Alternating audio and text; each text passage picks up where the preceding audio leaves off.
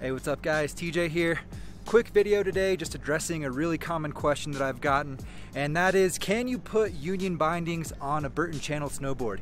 And the answer is yes.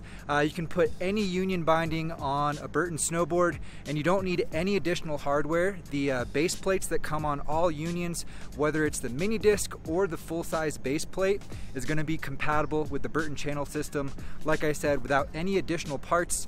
And you can even use union's hardware, so the screws that come with your union bindings, you can just use those directly into the Burton female piece that slides in the channel, and that's it.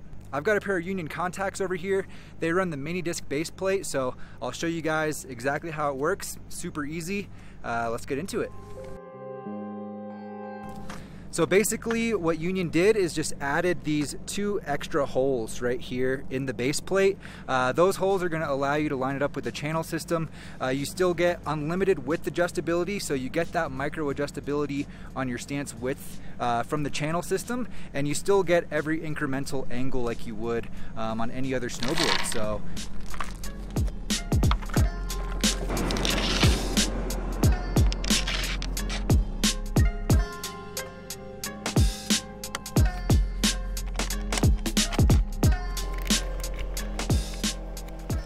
that's all there is to it. It might even be easier than setting up unions on a standard insert pack.